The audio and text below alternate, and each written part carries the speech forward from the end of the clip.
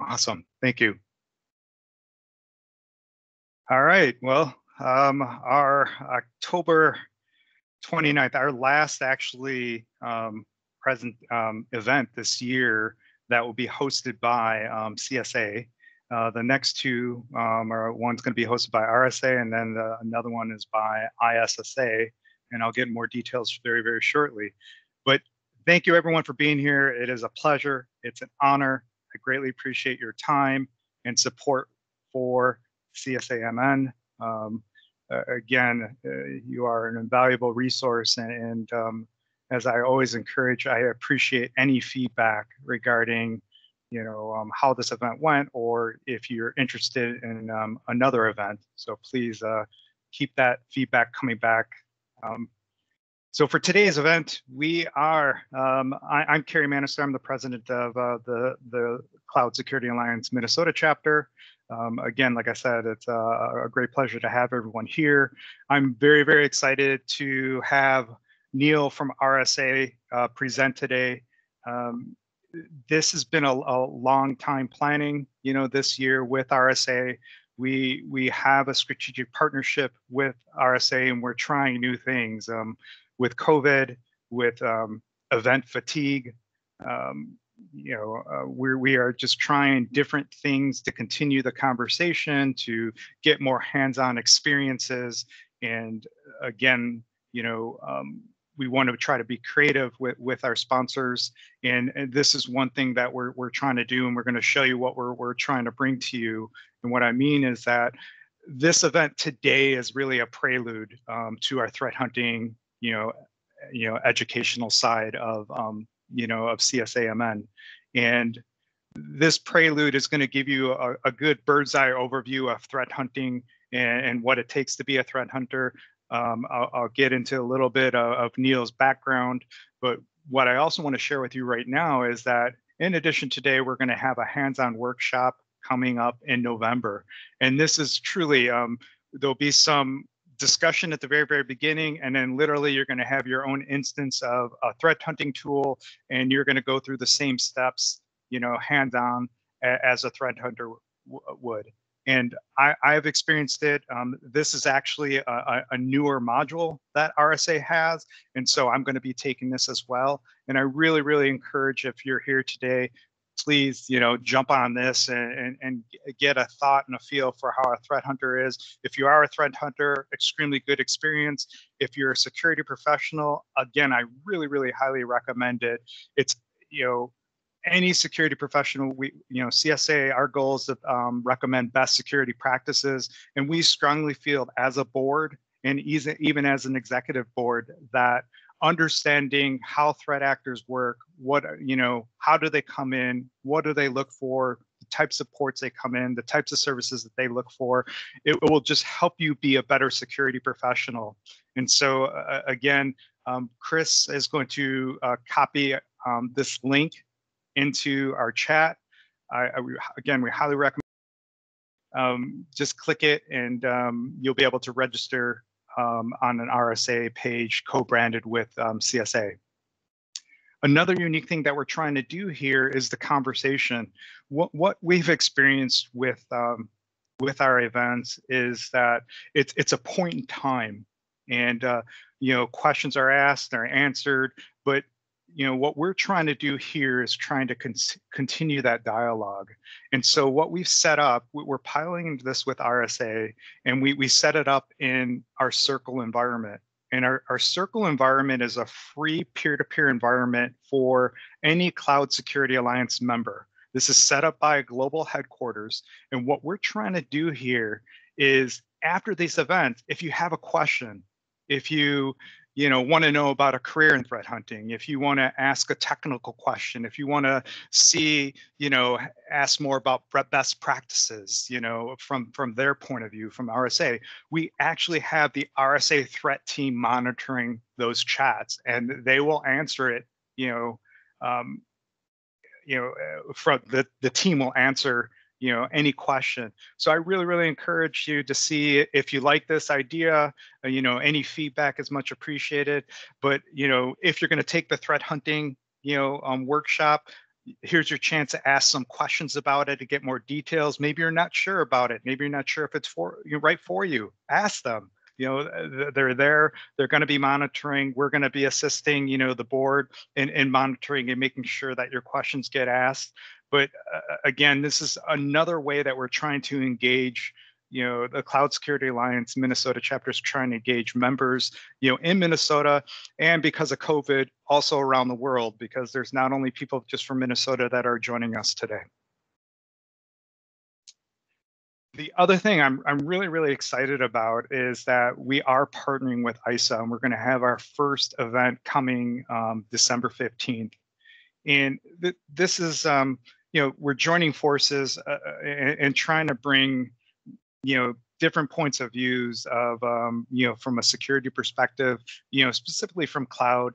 And I'm really happy to say that Ops Compass is going to be talking about the management plane. That's the single biggest difference of when you go from a traditional, networking infrastructure to the cloud is the management plane, and they're going to share their experiences with how to manage the management plane. They're going to show a tool that captures all the events and what you do with that information. So again, a really good conversation. Unfortunately, I don't have who the speaker is going to be for ISA. There's going to be 2 speakers at that event, at that December 15th event. So as soon as we get that information, we'll send it out to you, and then also with a registration link for that December 15th event. And again, that event is free. You don't have to be an ISA Minnesota member to join that event. The other thing too that ISA is having on November 17th, not so far around the corner, is they're going to have Sandra Joyce speaking. And again, I read about her background. She has a very, very interesting background, and to see her perspective about the global way that she views global intelligence. So again, the link, we'll be pasting the link in the chat, and any of the links that we've shown will be in the chat. So, again, we encourage to support ISA just like they're supporting us, and join them for the event. Just some thoughts here, we about our event is that we're recording it, so you'll be able to see it. So if you have to jump off, totally understand. We have now a YouTube video channel where all our events are. So you're able to watch it at any time. If you have a question, feel free to try to talk, but you could also put it in the chat. There's multiple board members that are going to be monitoring the chat, including myself. If there's any background noise, and again, this, Neil, for you too, we're going to mute everyone. So Neil, if you're talking and we mute everyone, you're going to have to unmute yourself. I apologize, I didn't mention that earlier. And then finally, our board is based on feedback. We can only get better with your feedback and input. If something's bad, we want to hear about it. If something's good, we want to hear about it as well. If we're not doing something, we want to hear about it. The best way to communicate to us is at info@csamn.org. It is monitored. Normally we get back to you within 24 hours. So again, any feedback or any input is much appreciated. And then, as always, again, thank you, Neil, for doing this and sponsoring us. Thank you, anyone from RSA who's on this event. We really appreciate your partnership and willingness to work with us and pilot new things and try new things out. And then Jason from Microsoft, I don't know if you're on, but without you this year, we wouldn't be able to pivot and even do any of these events. And we owe you so much. And I know Chris feels the same way as well. So, as soon as we could have a beer, we're going to have a beer. I'll take you up on that. It's our pleasure to do that. This has been a tough year for everyone, and so anything we can do to help, we'll continue to do so. Thanks. Thank you, Jason. And then again, all the members. It's been a very, very humbling experience, this year. And your support, we wouldn't be here today.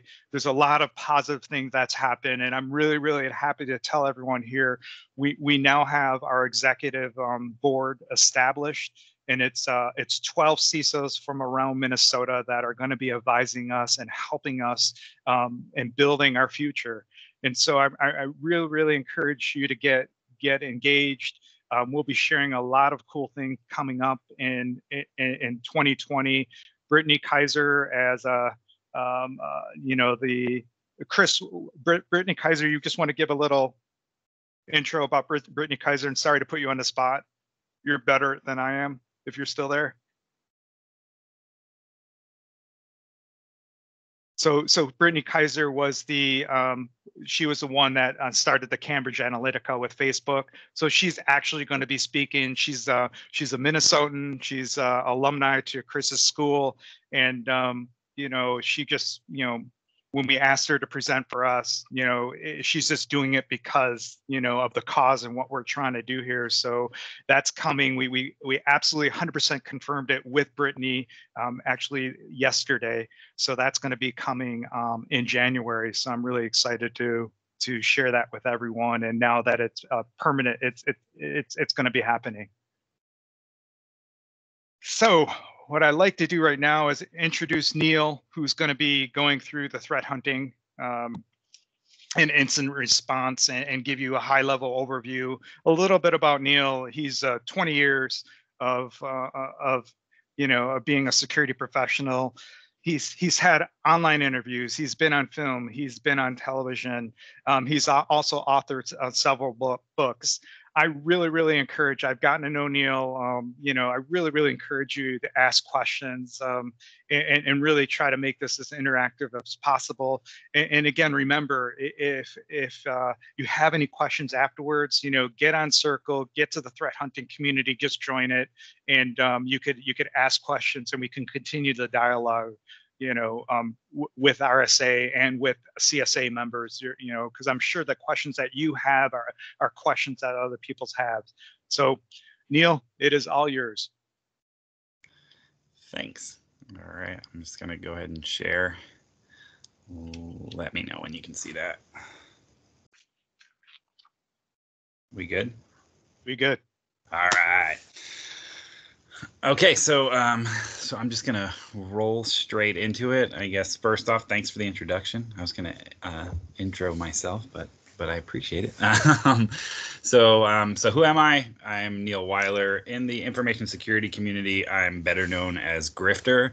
By day, I'm a principal threat hunter for RSA. That means I travel out to our largest or most important customers and spend time in their environments hunting through their stuff and trying to find the bad we don't know about or they don't know about. And then by night, I also moonlight as the lead of all technical operations for the Black Hat security briefings.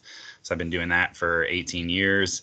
And I'm also one of the main organizers of DEF CON, which is the largest hacker convention in the world. So I've been around a while.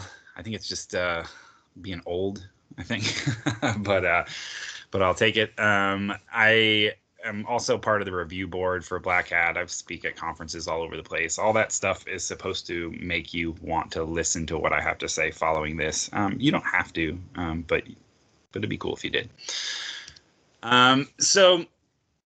Oh, I guess I will say too, I know that I'm with RSA and I've been with RSA now like 5 years, but we're not talking about any products today. So if you're worried you're about to get pitched something, that's not my bag. So we're just going to talk about threat hunting, why it's important, and then we'll roll into the Labyrinth here in a little bit. So what is threat hunting, right? Well, here's a nice shiny definition. It says proactively searching through data in order to detect threats which have evaded traditional security measures. Now, that's great. If you're explaining it to somebody who isn't in information security or just somebody up the management chain, like saying like, this is what we're doing. We're taking a proactive approach to find things that our blinky boxes aren't finding. It's a good way of explaining it to others.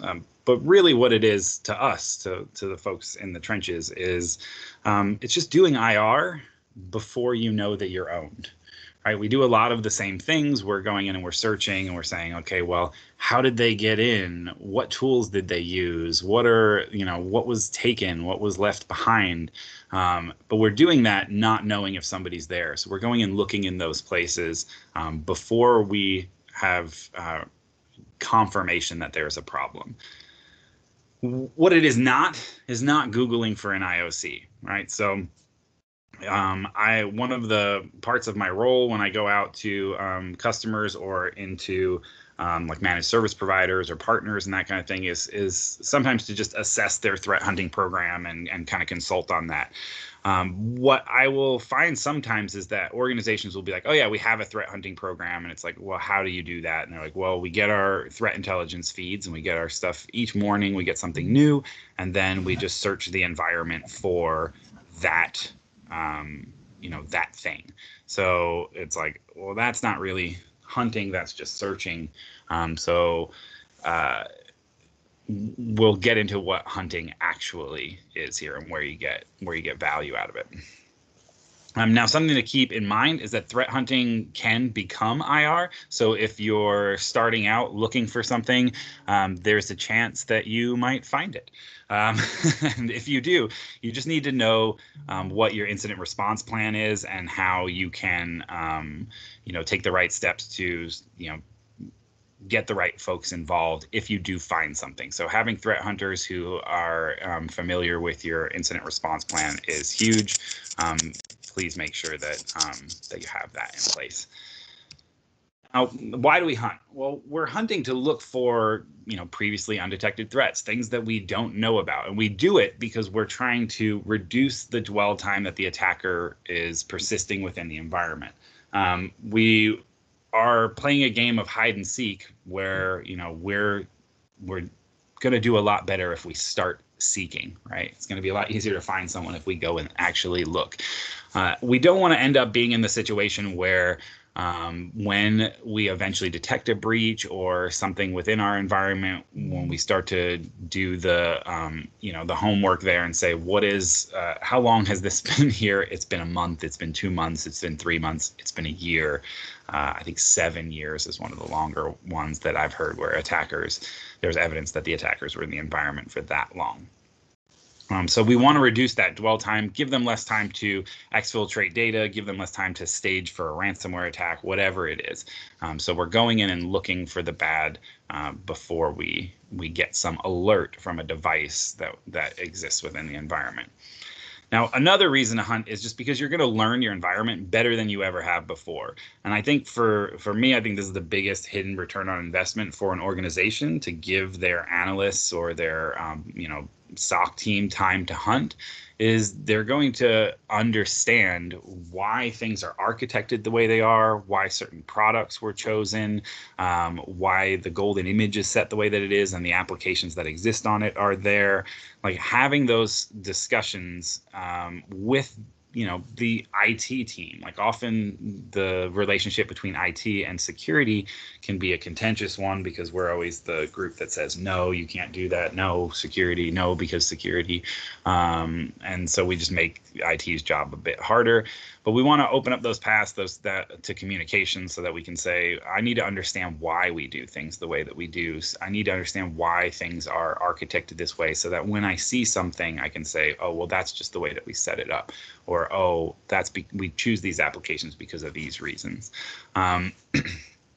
It's going to give you a huge advantage over the attacker. I can assure you, as somebody who spent many years on the offensive side of security, that the first thing an attacker is going to do when they come into your environment is try to learn everything that they can so that they can move laterally or persist within the environment for as long as possible. So do yourself a favor and learn your environment really, really well because that's what the attacker is going to do as soon as they get in. It's also going to allow you while you're hunting to just, improve your overall organizational posture, right? So you're going to find problems before an attacker finds them and exploits them. You'll be able to find those gaps and say, okay, we need to shore this up, or this thing looks like it's misconfigured, and talk to the right teams to get those issues resolved before somebody else finds that for you, and you're forced into a situation where you're responding to something rather than taking those steps on your own. It's about reducing your overall attack surface, right, so that you can limit the opportunities that you're handing to attackers when they're looking to exploit your environment. Also, hunting just makes your analysts better. I can say just from a morale standpoint. So as somebody who has been an analyst before, I can say that, analyst fatigue is real and burnout is real. What you want to do is get your analysts in front of a problem and allow them to get into that investigative mindset, actually put into practice all of the, training and conference talks and blog posts they've read and all the different things, rather than just being like, okay, I come in the morning, I sit down, I open up the queue, I pull an incident out, I see what it is. Did our mitigations work? Oh, it looks like they did. That's great. And then moving on, right? So we get into a place where we're doing that over and over and over again. And what it does is it makes us complacent, right? It makes us start to say like, oh yeah, I'm sure it worked. Let me look, I'm sure it worked.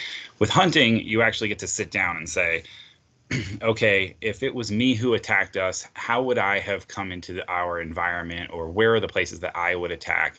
If it was me who was trying to, exfiltrate data from our environment, where would I exfiltrate data from? And going and looking in those places and spending, time doing that is incredibly rewarding organization, but also as an analyst yourself, you can say, I actually went and looked for something I wanted to look at today, or you're really interested in a particular type of technology, or you're really focused on a certain protocol, and you're that person for that protocol. So you're like, oh, I'm going to go hunt in DNS today, and I'm going to go try to find something really good. It's a great place to again just boost overall morale of your team. So where do we start? Well, we start with the gold standard for decades and the gold standard for decades to come, I'm sure. We start with logs, right? Log and capture all the things. So collect OS event logs, app logs, authentication logs, security devices, whatever it is. If it is a router, switch, firewall, and it creates a log and a virus. If it creates a log, log it. Just write it to disk. Having it available should an incident actually kick off and you're responding to a potential breach or a confirmed breach, having as many logs as you can is key to figuring out what was going on. So even if you don't even look at your logs, but please look at your logs, like I said, if something creates a log, just log it. And if you don't have a SIM or you don't have some other tool that helps you make sense of it, and you're literally just dumping it to disk, at least you have those things if you need them.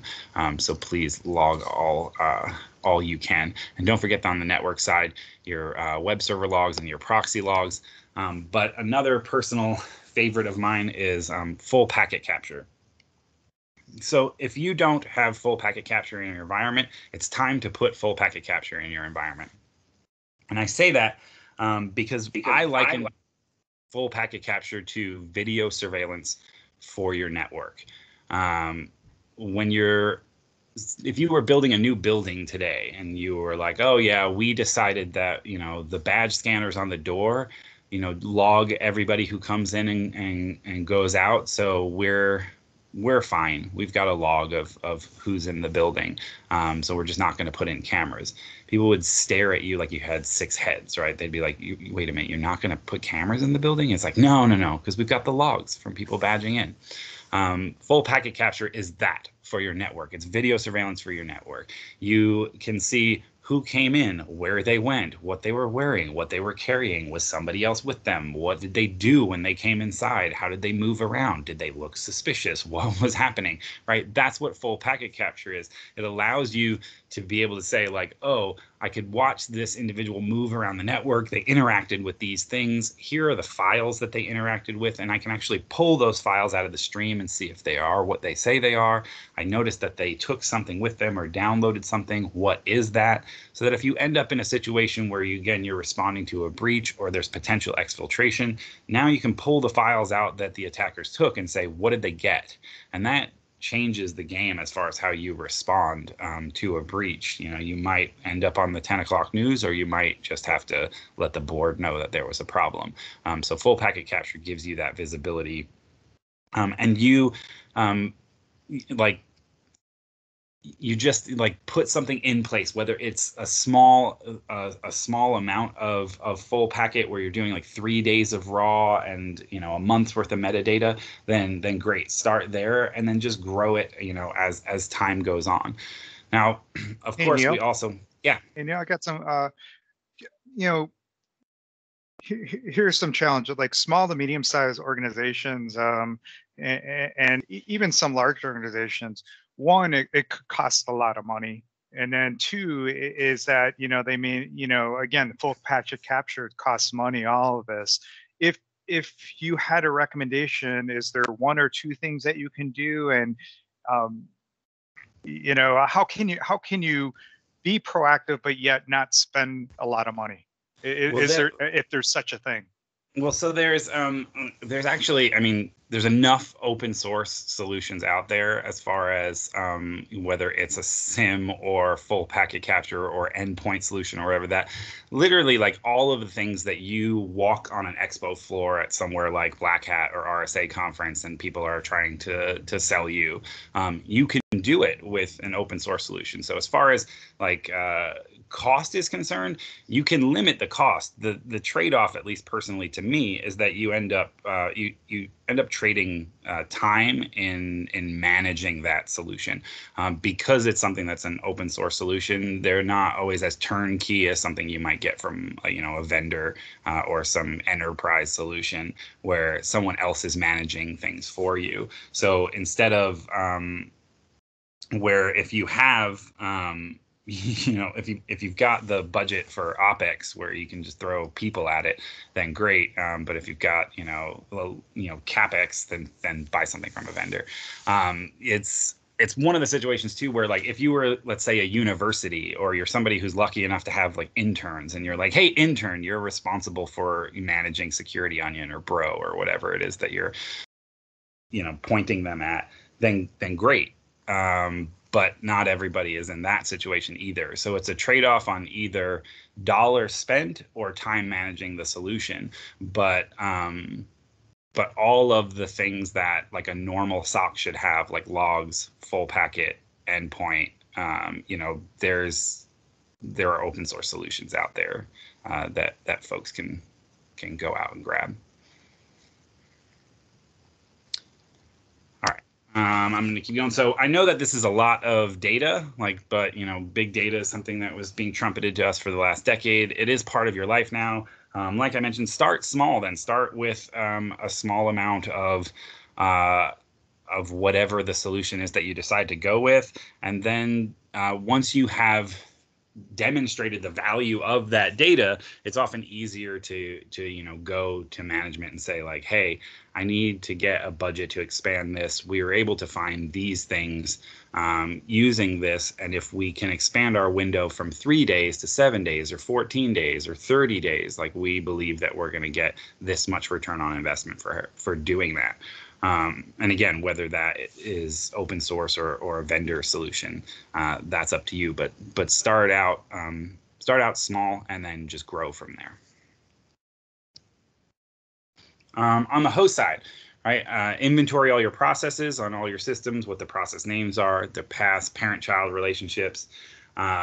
Look for process injection, hooking, artifacts in your shim cache and am cache. Like really just know what your applications are doing, what's kicking off on a host, what is the parent process for that. If we're seeing something, like command.exe coming where the parent process is winword.exe, then maybe we have an issue. Why is PowerShell trying to connect to the internet? That type of thing. Understand what your applications are doing.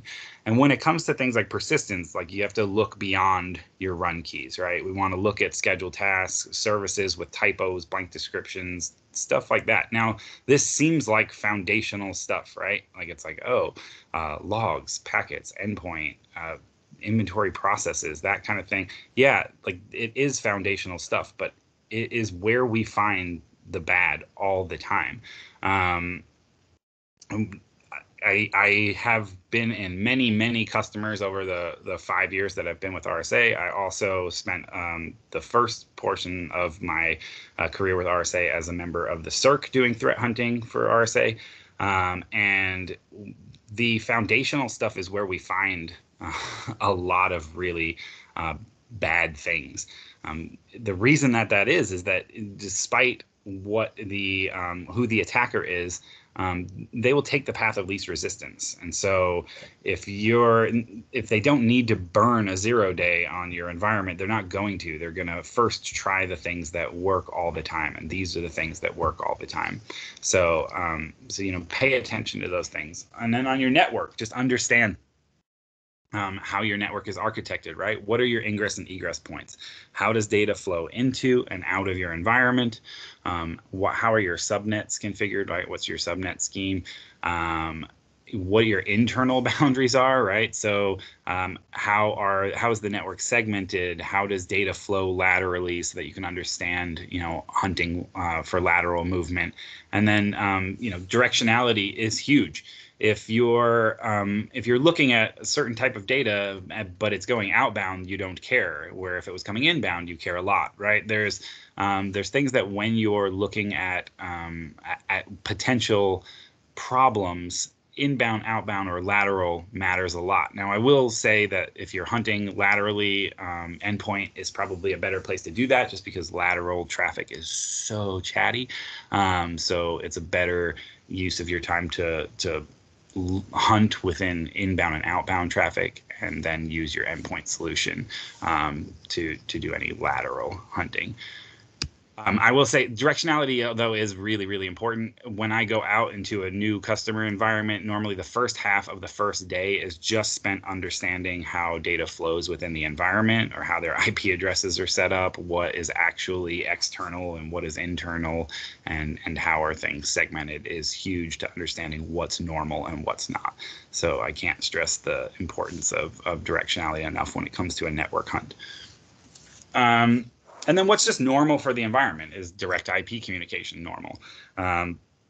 It's something that, again, like we look at direct IP communication and we think like, oh, okay, well, that's just some server somewhere or whatever. Well, what's on the other end of it? Create a feed, a list, something you can feed into your tool that says like this IP address maps to this particular resource, so that you're not always going, what's that IP address? Because I don't know about you, but when I see a cool website, I don't say like, oh, this is a great site, you should go to 64.218.32. whatever, right? We give a host name, and that's what we go with. Now, machines go direct IP all the time, and maybe we do for certain things, but most users don't.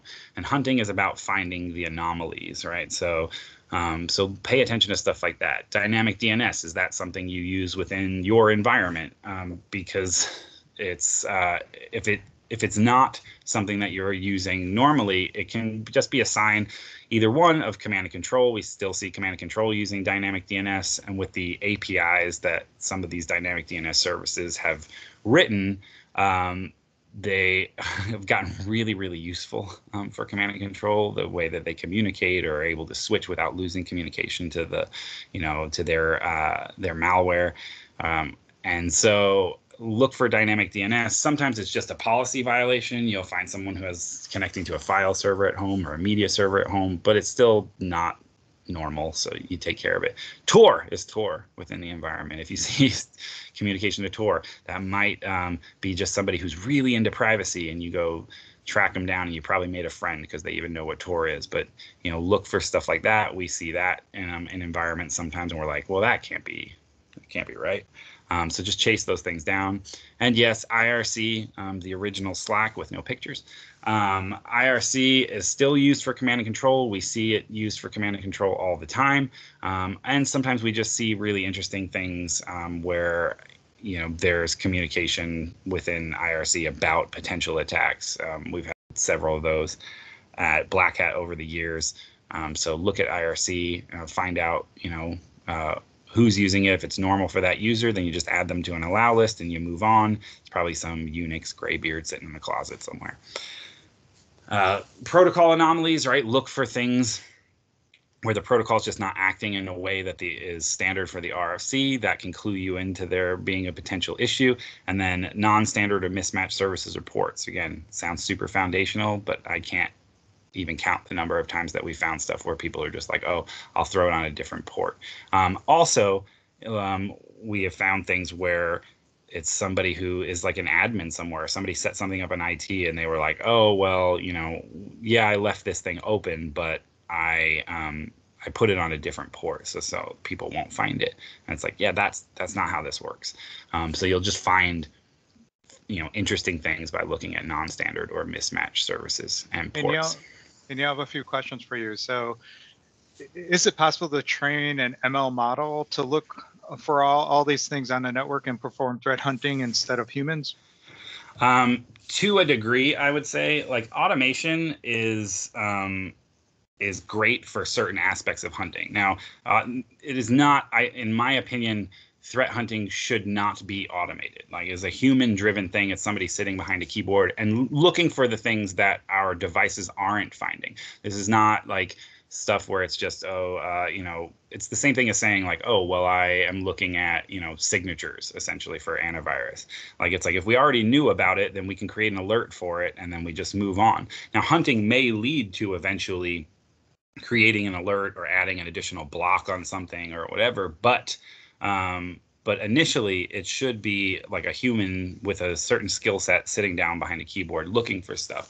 And now you can create reports if you went through and did a hunt and you were like, well, I went here and then I went here and then I went here and then I filtered this and I filtered this, and then I saw that there were this many outliers in that type of data. So I built a report that now sends me something every day when I come in that says, hey, that thing that you hunted for, it happened 3 times in the last 24 hours. You may just want to take a look. And then you go in and look at it. So this is the stuff that isn't really alertable, but it may be of interest to somebody.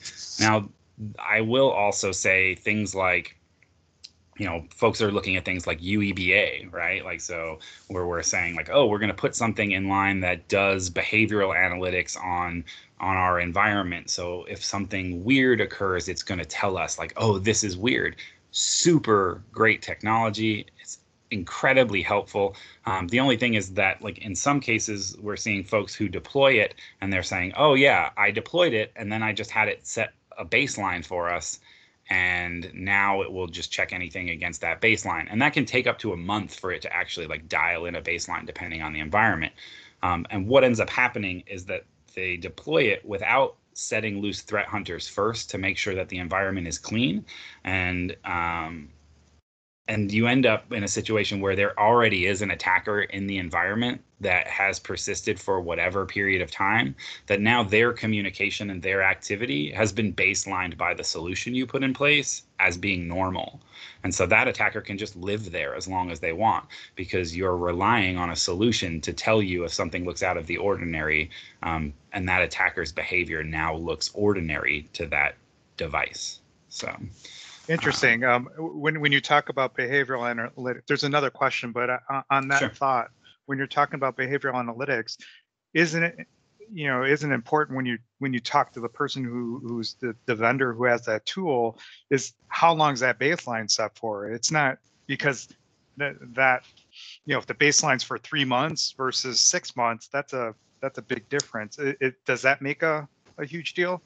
Absolutely. I mean, that's the thing. All of these are about, like, all of the different solutions are there to add, another layer to allowing us to manage what is essentially become almost unmanageable. The amount of data that we deal with now today versus what we were dealing with 10 years ago or 20 years ago is crazy. But it's over reliance on that solution, or not doing the care and feeding of those solutions, where you do go in and you say, okay, let's once again have the hunters go out, look for stuff, make sure that they feel that we're clean, and then we're going to reset our baseline. And doing those type of things, like, to your point, like either quarterly or, semi-annually or whatever it is. The biggest thing is we don't want to put ourselves in a situation where we become over-reliant on the technologies to just tell us, oh, something's wrong. Having a team of folks who have a varied skill set that can go out and look for stuff that it isn't alertable, that you just know or infer because you have lived in that environment for X amount of time, or know those protocols really well. And so you're just like, that's odd. Right? That's what we want, are those, well, that's odd moments, and then we go look for something within there. Gotcha. And then final, what's your take on AI? Right now, it's just if-then statements, right? So I think all of the I'm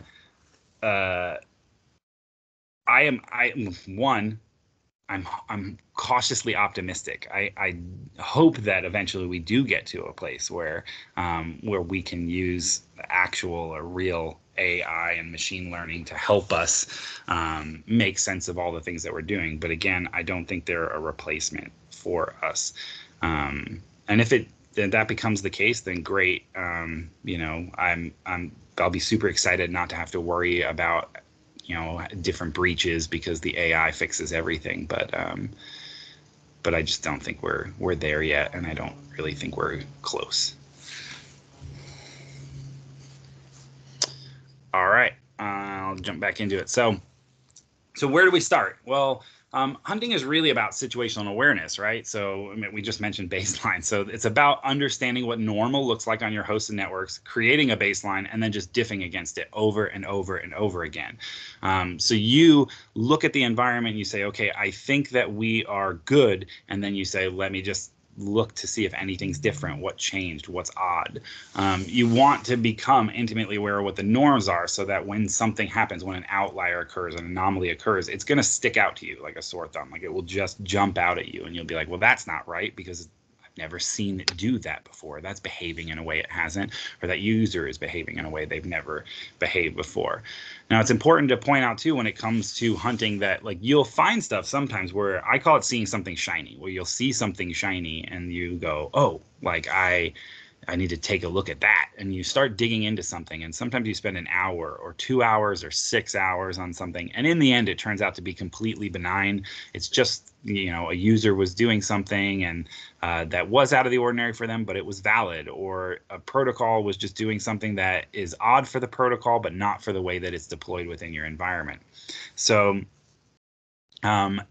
you're not always going to find evil, but whatever you do find, I promise, will be interesting. So you have to have that mindset going into it. It's like, okay, you can end up burning 4 hours on something, and then in the end you go, oh, turns out it was fine. And if you can walk away from it saying, but I learned this about that protocol, and I learned this about the architecture of the environment, or this about user behavior, you'll come out of it with something interesting. It just might not be, exfiltration to China. And that's a good thing. Like, right, I've gone into customer environments before where I've been called in to go spend a week in someone's environment. And at the end of the week, I'm like, we found some like minor things or some like policy violations or some things that we, have recommendations on or whatever, but you're good. Like you're clean. We don't see any problems within the environment. It's architected really well or whatever.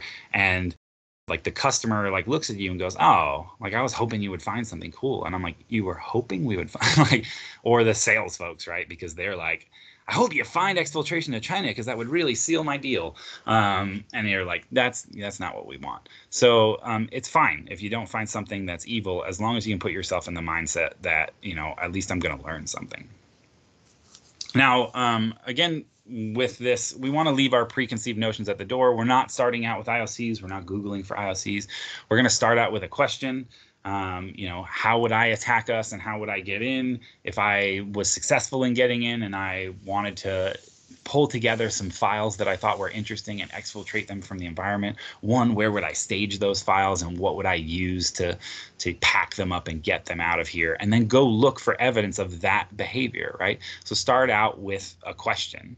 When you've got that question or hypothesis in your mind that, an attacker would probably do this thing and then go and look, that's your plan, right? So when you start at a hunt, know what it is that you're going to go look for, but don't be upset if you don't find it. You have to stay flexible. You'll start out looking for one thing and then you'll see something shiny and you'll be like, oh, what's that?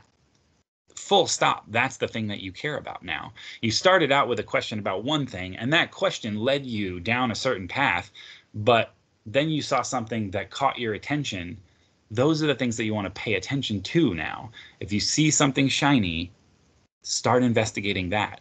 And if you're like, oh, but I'm committed to this path, then great, open up another tab or something. But And I'll do that where I'll be like, well, that's interesting, that's shiny, that's shiny, that's shiny, that's shiny. And I open another tab, open another tab, open another tab. And in the end, I decide, okay, I just not done with this hunt until all those tabs are closed. And that will be when this hunt is complete, because then I'll have chased down each of those shiny things. So prepare to pivot. There's going to be a lot of pivoting, but this is where the ADHD that's so prevalent within our industry is actually a benefit. We want to be looking for something and have something catch our attention, because that is the thing that will often lead us to an attacker or a potential attack. So don't be afraid to chase those things down. And then, find tools that help you make sense of the data that you're collecting. And again, I know this is going to sound weird coming from a guy who works for RSA, but I don't care what those tools are. They can be open source tools, they can be RSA tools, or they can be one of our competitors. It doesn't matter to me. What matters to me is that you actually want to use them, that your hunters want to use them, that your analysts want to use them, because all of the shiny tools in the world don't matter at all if no one wants to use it because it's difficult to use, or it's slow, or wasn't sized correctly for the environment, so that when you're doing queries within it, they're taking a long time to return. Because hunting is, like query, search here, rebuild this session. And if it takes a long time to do that, it's just soul crushing, and no one's going to want to do it. So find the tools that make sense of the data that you're collecting and that work for you, for your analysts, for your hunters, for whatever your team is comprised of, and use those things. If you are, as we talked about earlier, if you are in the situation where, let's say you're a university and you can just throw a bunch of students at something and say, hey, manage this open source solution for us. And then you have your analysts using it, but there's a bunch of students on the other end who are actually managing the tool itself. Fantastic. Use that. If it's free, it's me. But if you're not in that situation and you're a security team that's small and limited time and resources and whatever, but you can say, all right, well, we need an enterprise solution because it's going to cut out this much time for us just managing that thing. Also, I've got a support number that I can call if something goes wrong, and they get to fix it and I don't have to worry about it. That can be huge. And then when you're doing all this stuff, when you're doing all these hunts, document everything that you're doing, document what you've learned, and then share it out there. Beyond the ADHD that's so prevalent within our industry, imposter syndrome's another great one we all seem to deal with a lot. It's time to set that aside, whether it is a blog post, a talk at a conference, or just sending out a tweet. If you learn something interesting, put it out there. It may be the thing that helps somebody else, keep an attack from being successful within their environment. So just document what you're doing and share it out to the rest of the world. All right, now we talked about like having a plan or coming up with a question that you wanted to ask yourself. And so how do we begin that? Where do we start? Well, we start with coming up with a hypothesis. And we do that by deciding, all right, well, what business am I in, right? Okay, well, I'm in financial, or I'm in, healthcare, I'm in entertainment, I'm in whatever. And we have these types of applications. These are the assets that are important to us. These are our keys to the kingdom. What are the risks to those things, and who's interested in those assets? For each one of those things, understand what your potential or probable attack vectors are, right? So who wants to target you, how are they going to attack those things, and for those attack vectors, understand what the techniques that are going to be used to do that are going to be, or artifacts that will be left behind by that type of attack or technique. For those artifacts, like what tools apply, and this is twofold. The tool being either what will help you find that particular artifact, but also what tool left that artifact behind if the attacker was using it. So make sense of those things. Again, document it, write this stuff down, and then red team and blue team it if you can. Emulate the types of attacks that are going to be targeted toward your assets, toward your environment or your business, and see if your blue team folks can find those attacks. It's better for you to replicate the the tactics, techniques, and procedures of your potential threat groups and see if you can find it. And if you can't, make the changes or put the things in place that you need to, rather than coming up against an actual attacker and experiencing a breach. And then do this over and over and over again. So for each application, each asset, just what's the probable attack vectors? What are the techniques that are going to use? What tools are they going to come at us with? What artifacts do those tools leave behind? Write it all down, emulate it, do it again, do it again, do it again. A good place to come up with some potential, TTPs toward your particular business is the MITRE ATT&CK framework. If you're not familiar with MITRE ATT&CK, please make yourself familiar with MITRE ATT&CK. It's a great source of really, really good threat intelligence, right? All threat intel is not created equally. Getting a feed of host names, IP addresses, and file hashes is not the same thing as understanding how potential attackers conduct business, and in some cases it is actually business and organized crime or nation states, that kind of thing. So understanding these are the techniques that are going to be used against us and how do we defend against that, and MITRE ATT&CK is a great source of that type of information. It's also great because it can do things like this, where you say, okay, I've got an attack vector, this is how they're going to come at us, here are the techniques, and here are the data sources that we have and how good they are at giving us visibility into that particular technique. So that if I'm looking at something like persisting in scheduled tasks or persistence in web shells, it's like, okay, if I'm looking at web shells, logs give me some data, but they're not great. Full packet and endpoint are great for web shells, but NetFlow doesn't give me the data that I need, right? And you can have this chart and just chart out, here are the techniques that are going to be used against these particular assets or this type of attack vector, and here's the coverage of visibility we have on it. Fill it out like this, and then this does two things for you. One, it lets you know exactly on a stoplight style or traffic light style format, here's where we have coverage, and you can deliver this up to management and say, hey, here are the gaps that we have. We would need this much more headcount, this much more, these technologies, whatever it is, to close these gaps. And that one either gets you more budget and the things that you need, additional headcount, again, all those things, or it just covers your butt so that if you experience a breach somewhere down the road and then you're like, oh, yeah, we experienced a breach. It was this type of attack. If you'll note, when I delivered this, data to you back in June, I gave you a report that said, here's where our gaps were for these potential techniques. And we said we needed budget for it, and we didn't get that budget. So that gap remained. And that is, in fact, how the attacker got into the environment. So instead, as a CISO or whatever, you are no longer the chief information scapegoat officer. You're still the chief information security officer, and you just get to go back to your desk, which is nice. All right.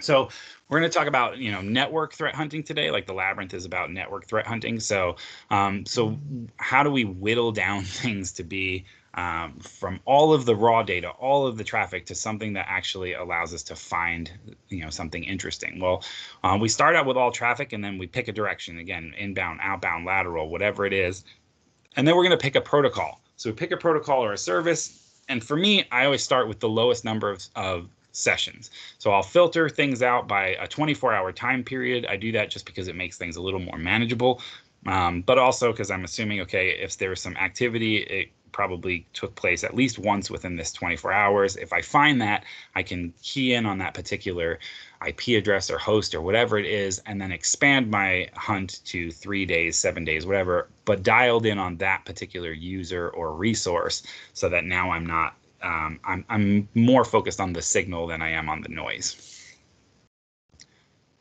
We want to look for something that is, so once we've picked our protocol, we're going to look for connection specific anomalies, right? So things, again, like direct to IP, odd things in the byte sent received, whatever. We're going to look for protocol specific anomalies, things that go outside the RFC, like missing headers, that kind of thing.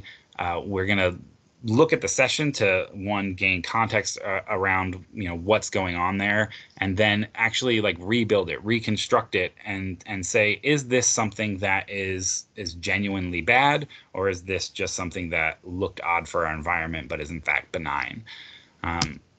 Now, a good place, at least to start, in my opinion, our opinion at RSA, is with as far as network hunt goes, with the Labyrinth. Now, the Labyrinth is something that myself and a colleague of mine, Matt Tharp, put together when we were hunters in the Cirque.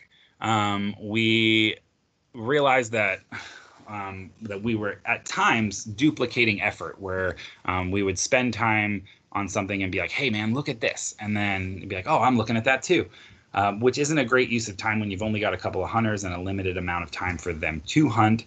And then we also had some of the junior analysts who were saying like, hey, I want to be a hunter, and I don't even know where to start. What would be a good things to go look for? And so we got into a room with a whiteboard and spent some time just drawing things out. And for us, this is a good place to start when you're doing a network hunt, to look for interesting things. We call it the Labyrinth because, as you can see, it is a mess, but also because it lets us put David Bowie on a slide, which is always a bonus. And now I am going to roll into the Labyrinth. All right, so as I mentioned before, direction is important. So in this case, we're going to start out saying, all right, I'm looking at inbound. We're going to pick a service.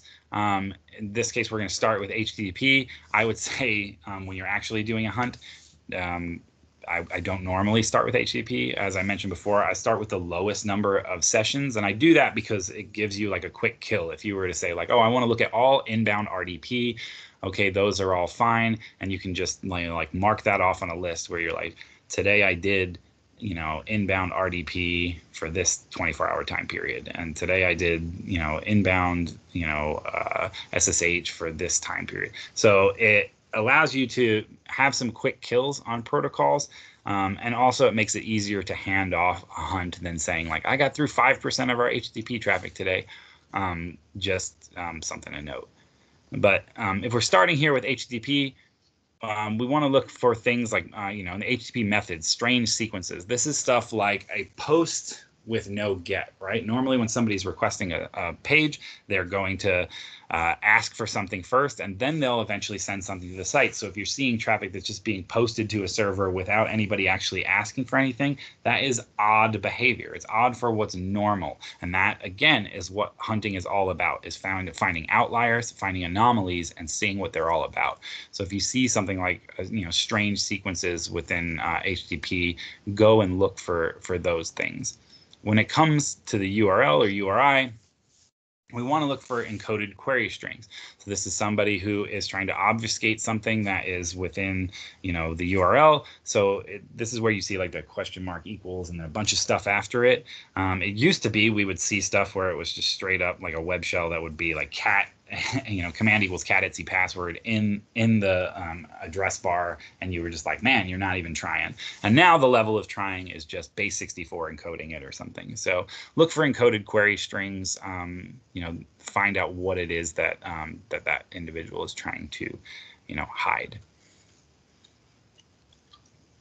Also, short file name scripts. So this is something where again, sometimes developers do this where they'll just be like a.aspx, and you're like, well, what is that?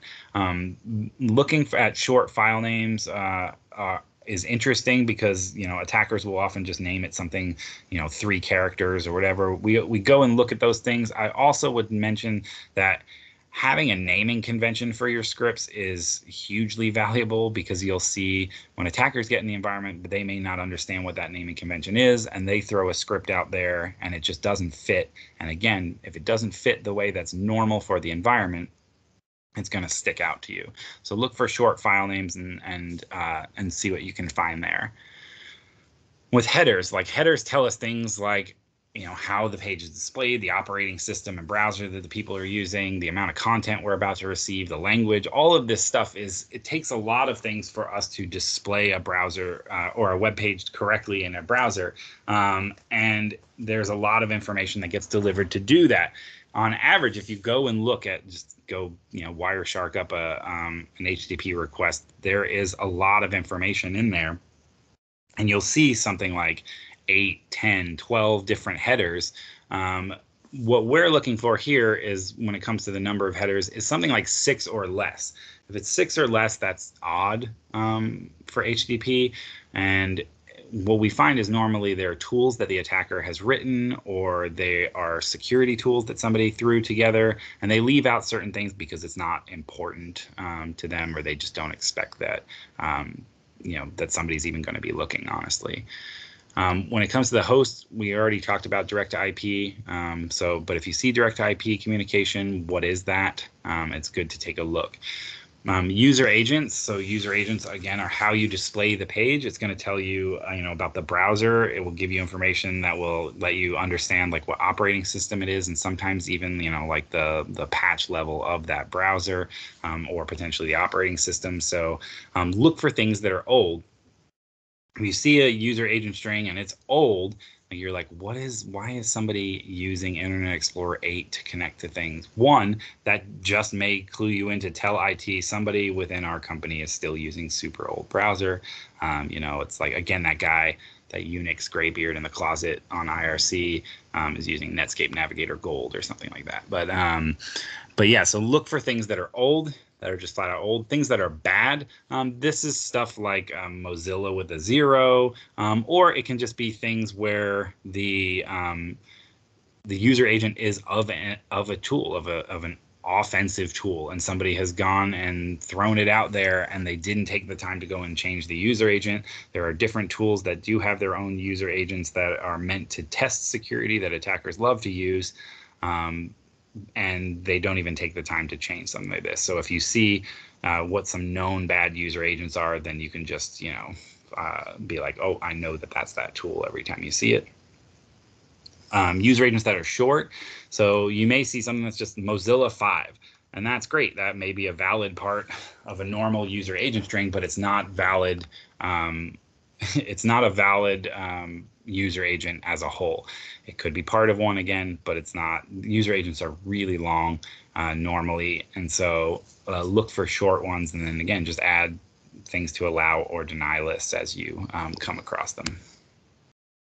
Refers, if it's just missing, that's odd. Where somebody is coming from is normally something that you get when somebody's visiting your site.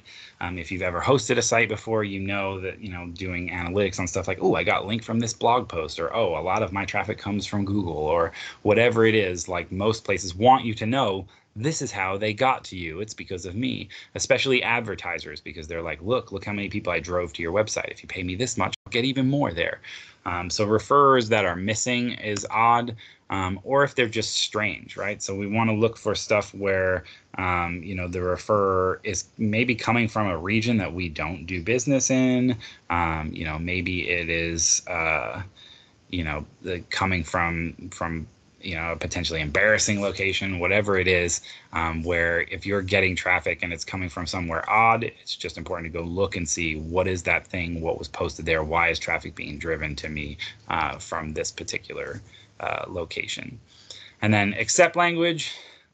What's the language that it's in? Now, this is, I will caution here, accept language does not equal attribution. Sometimes when there's a big breach, like someone will come out and be like, it was North Korea. Why? Well, the accept language said Korean. It's like, oh, you cracked the case. That's not, by itself, that doesn't really tell you anything. And just keying in on like, oh, the language was odd may send you down rabbit holes you don't need. But if the accept language is Persian and it's coming, and the user agent string is old and there's an encoded query string in it, then maybe now you care more, right? So all of these things can be used to build on each other, where it's like, oh, if I'm hitting like 2 or 3 or 4 of these different odd things, then it's looking more and more sketchy. When it comes to content length, if it's missing, content length missing breaks the RFC. So, it shouldn't be that way. You should know exactly how much data you're about to receive. If it's missing, that's odd. I have seen tools where they don't add a content length because they just hard coded in, or so it is just flat out wrong, or they just don't add it because they're like, well, I know what I'm going to be sending, so I don't care. So if you see a mismatch in the content length, then that is also an indicator that there is a problem. And in the body, this is where you'd look for specific indicators. This is, where like, China choppers like eval Z1 and like stuff like that, where something that is actually alertable, potentially alertable. All right, SSL and TLS, it's encrypted, so there's nothing we can do about it, right? So we just move along. Not necessarily, right? There's a lot of stuff that we can learn from encrypted traffic just from the metadata that exists within that encrypted traffic, the protocol and cipher that's being used. If somebody is trying to communicate with our server and they're using an old, protocol or cipher, and we are like, yeah, sure, I'll do that. That's not good. We don't want to be using vulnerable versions of different protocols. So we want to let the IT team know, like, hey, the web server's responding to stuff like this. Self-signed certificates, being like, I am authoritative for me. I say I'm good. Self-signed certificates is something to look for. Also, I look for things like Let's Encrypt and that type of stuff, right? So like when you're looking at SSL and TLS, look for things that are, again, just outside of the normal. Why does something have a self-signed certificate? With DNS on the inbound side, we just don't want to be part of somebody else's bad day. So if you're not authoritative for somebody's domain, don't answer questions for it. We still see, recursive DNS stuff being used in DOS attacks, in 2020. So just, again, don't be part of somebody else's bad day. When it comes to SSH and RDP, like, oh, that's bad, right? Somebody's connecting inbound, right? No, not necessarily. We just want to take a look and see who's connecting, where they're connecting from, what they're connecting to, those things. Like go in and say, well, what's at the other end of these things on both sides? Again, even though it's encrypted, we can learn stuff from the metadata. The client and server tells us something. The session sizes could tell us something. We're like, oh, we're seeing a lot of, a lot of inbound traffic, but not a lot out. So it looks like somebody's uploading something, or a lot of outbound, like somebody's maybe moving something out or taking something. Even on each side, it's like, well, that could just be a command line session. We try to infer things, but honestly, when it comes to encrypted traffic, with the amount that we're getting to now, if you don't have a decryption solution, it's probably time to start looking at one. All right, on the outbound side, a lot of this stuff is going to repeat, so I'll skip the things that are repetitive, and I'll focus on the ones that are where things change. So again, with outbound, we're looking at a lot of the same stuff: strange, old, short, or bad user agent strings, hosts that are direct IP, but also port numbers, right? If somebody's connecting directly to a specific port, that's something that you and I do all the time because we're giant nerds and we do that kind of thing. But it's something that my father's probably never done in his entire life. So again, this is about anomalies. So if you see somebody who's making a connection outbound over HTTP to a specific port, what exists on the other end of that port? It's just good to go and figure that out. Let's see. And then things that are strange when it comes to hosts, look for signs of things like DGA, right? So domain generation algorithms are very similar in the way that, or the best way I can use to describe it is, it's like having your, like your RSA token where the number changes every 60 seconds. And because you have some seed data and the server has some seed data, it knows what that number is going to change to. And you get a new number and you never have an issue. Domain generation algorithms are similar in that, except they do it with a host, right? So this allows for a command and control infrastructure to continue to talk to a server on the other end somewhere where it looks like a seemingly random domain. But because the command and control infrastructure and the server on the other end both know what that host is going to change to at a predetermined time, that communication can continue uninterrupted. When we're looking for stuff with domain generation algorithms, we will often flag on things like 4 consecutive consonants. And we actually, and this is a true story, we used to flag on 3, but it flagged on the Polish language a lot, so we had to switch it to 4. And so look for stuff like that, strange hosts. I already mentioned dynamic DNS, so I won't beat you over the head with it. If the refer is missing, content length missing, wrong, the body. Again, specific indicators, and here on the outbound side, this is stuff where we're looking for like 1x1 iframes, or you know, the like small Java jar files, that type of stuff. So look for those things within the body. SSL and TLS, same issues as before, right? Except we did throw in here interval. And now this is true of really any protocol on here, but we threw it in under SSL and TLS because we see it a lot, where command and control traffic, where it's just, you know, calling out over an encrypted channel, you know, X number of times a day. If it's 1440 times a day, that's once a minute. If it's some factor or multitude thereof, that can also be of interest too. Now, different command and control, you know, infrastructures will do different things. You can say, oh, I want to randomize it. Only once every 5 minutes I want it to call out, or once every hour I want it to call out. But if you see very short connections and they are in, again, some factor or multitude of that 24-hour time period, then you can say, okay, it looks like this is beaconing, and take a look at that.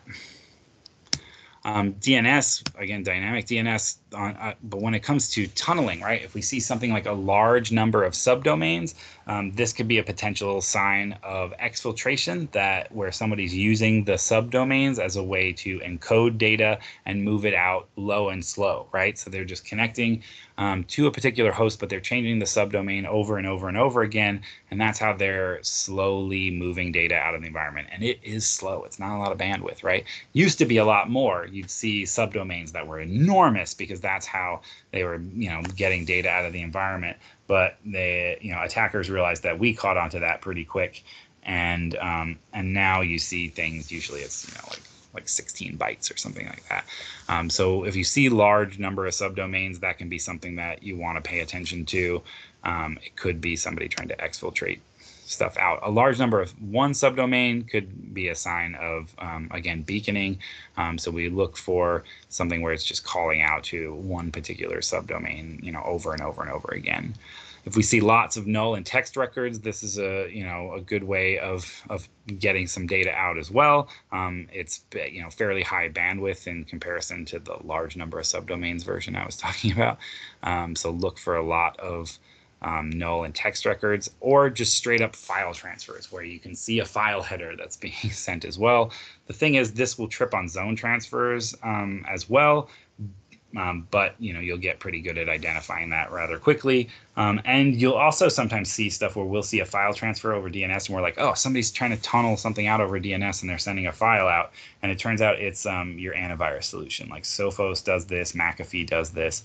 There's some other security tools that do this as well, where they just know about DNS tunneling and how to do file transfers over DNS. And they're like, well, I want to get the data I want out of that environment without hitting some, you know, block or firewall somewhere. So I'm going to use a file transfer over DNS. And so we've been in environments before where we're looking at it and we see a file being transferred over DNS, and then we're like, oh, it's just Sophos sending something out. So interesting to see. SSH and RDP outbound bad, right? No, not necessarily. Something that's also important to point out about SSH and RDP is that sometimes your organization will just have a support contract with somebody. Like I know, you know, like Dell EMC does this, where it's like their large storage arrays, where it's like you can buy a support contract where you can just tell support, I'm having a problem, and they just SSH into your device and manage it. So that is something to look for. But again, it's not something that's normal. So we go in and find out what's on the end of each thing, and we can say, oh, that's, you know, support connecting into that device. ICMP, right? So ICMP tunneling, where we're seeing straight up file transfers, other protocols being sent over ICMP. We want to pay attention to things like a large ICMP echo request and reply, where we see differences in the request or reply padding. So there's a lot of padding that's sent, you know, in a ping. And so if you see differences in what those request and reply paddings are, that can be somebody who's just trying to move something out over ICMP. So pay attention to stuff like that. FTP, yes. FTP in 2020. We, like, just before all of the quarantine stuff happened, the last or one of the last customers that I went to visit was a large financial institution. I was like, what are you sending out over FTP? And they're like, oh, we don't use FTP. And I'm like, I assure you, you do, because I'm looking at it. And it looks like you are sending files out over FTP once every 24 hours to a server in this region over here. And they were like, oh, no, we're not. And I'm like, oh, yes, you are.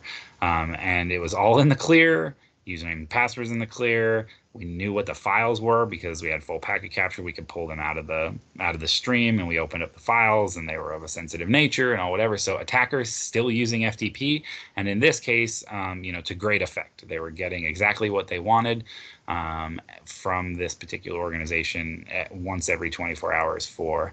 I honestly don't know how much time because I was just hunting in there and handed it off to their IR team once the discovery was made. So FTP still being used by attackers. Usernames and passwords are interesting. Sometimes you'll get the handle of the individual and the username, and usually like a nice swear word in the password. So you learn new words. That's nice. We also see FTP sometimes being used for command and control, where we'll see a lot of store and retrieve messages being sent, or TCP SYN beacons. So pay attention to FTP, look for stuff like that. I will say, in the same vein as like this FTP, going out and looking in organizations and then have like people will just say like, oh, we don't allow these protocols, and we find those protocols that people say, oh, we don't allow that all the time, whatever it is, if it's FTP, if it's BitTorrent, if it's RDPing the stuff, if it's IRC, whatever the thing is, they'll say, oh, we don't allow that, and we find things that are supposedly not allowed all the time. And then, of course, there is like the other bucket. Now, this would be something where you don't have a parser for a particular protocol. This is the type of thing where somebody decided to put in a lot of effort, roll their own type of deal. This is like when Poison Ivy came out. Everybody was like, whoa, they actually spent some time like really working on this thing. That's impressive. And I know it sounds odd to be impressed by attackers or criminals or whatever, but sometimes like you're like, oh, that solution is actually fairly elegant for what it is that they're trying to do, whether I agree with it or not. But we can again try to infer things in the same way that we do with like encrypted traffic until we can get a parser put together. It's like, all right, well, I can try to infer some stuff based on the amount of data being sent or how it's being sent. And then another thing that's fun to do in the other bucket is look at entropy. So entropy being the amount of randomness in something. And if we were looking at entropy on a scale of 0 to 1, where 1 is super fully encrypted, completely random, and 0 is not at all, nothing random about it whatsoever. Human readable language normally falls somewhere in like the 0.45 to 6 range, or 6.5. And then really well done encryption, so things like Signal or WhatsApp or whatever, they fall in like the 0.97, 0.98 range on that 0 to 1 scale. Where we want to hunt is somewhere in like the 0.75 to 0.85 like realm, somewhere in there, where somebody is encoding something or they're encrypting something poorly, like they're trying to roll their own, but it just shows that somebody is trying to hide something, and that is sometimes a really good place to go and look. So when you get beyond your clear text type of things, go and look at entropy for things where it looks like someone's trying to hide something, and but maybe it's just not being done super well. That is Labyrinth. Thanks. Does anyone have questions?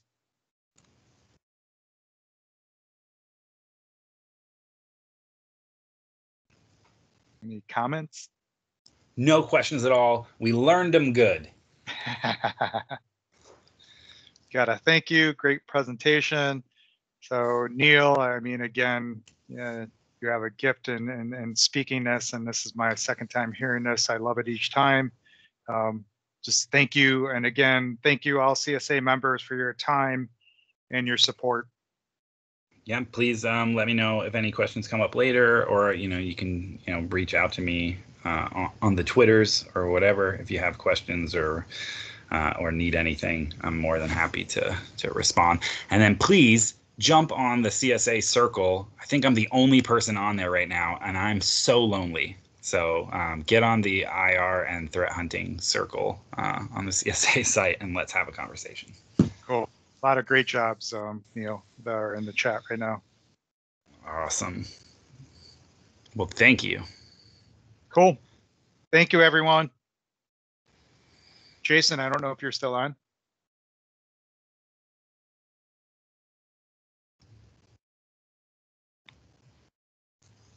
No, Gary, can you hear me? I can hear you. Oh, no, it's working. I'm constantly getting messages during the presentation that my microphone wasn't working, so I apologize for any disruptions, and thank you for bringing it to my attention because I had no idea. No problem.